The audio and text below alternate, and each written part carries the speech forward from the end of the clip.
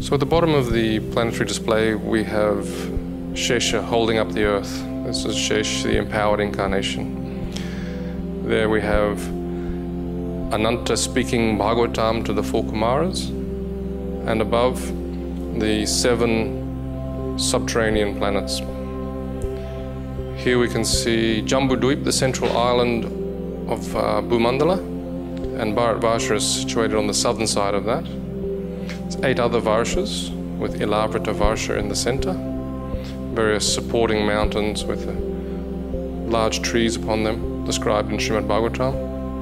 In the very center of Ilavrita Varsha is Mount Meru, a golden mountain. Atop Mount Meru are the cities of important demigods, Lord Brahma in the center, the 8 Dikpalas in the cardinal directions and sub-directions.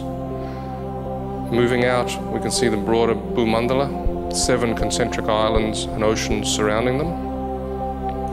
The 7th of these islands is Pushkaradvip. On that island is Manasotra mountain, and on the mountain there's various cities of demigods such as Indra.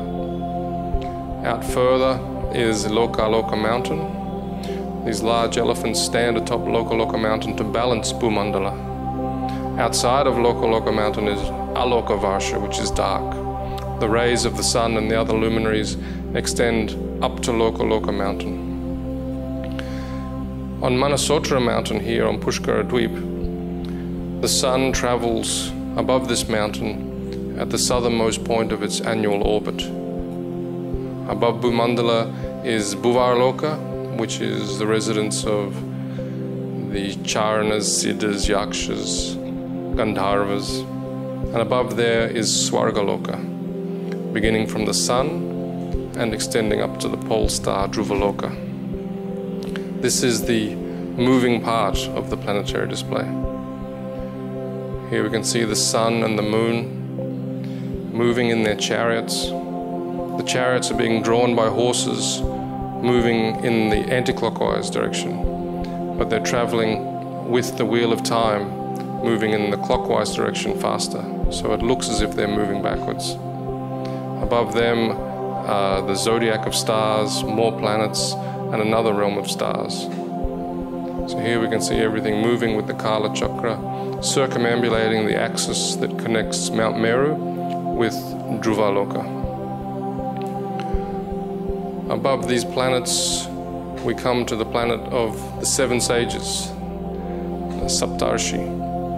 You can see them here. They're commonly known as the Big Dipper, and then Dhruvaloka, the pole star.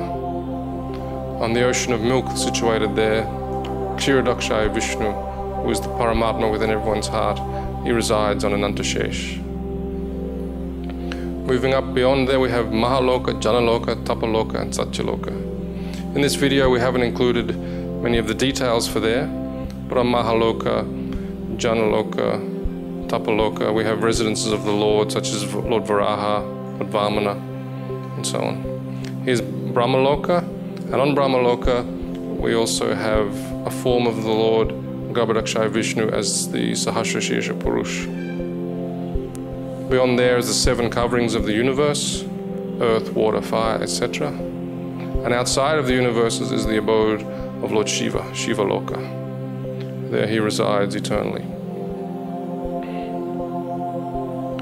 Beyond Shivaloka, we come to Mahavishnu, Karanodakashaya Vishnu, with innumerable universes that are emanating from the pores of his transcendental body.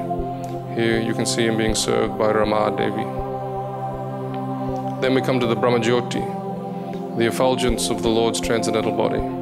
Penetrating through the Brahmajyoti, we come to the Vaikuntha planets.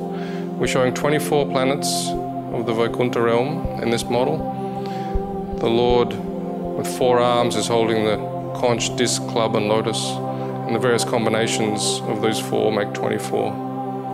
Then we come to Goloka Vrindavan. Here we can see Radha Madhava, but we'll also be showing the other primary rasas. Krishna with the cowherd boys, Krishna being served, Krishna with Mother Yashoda.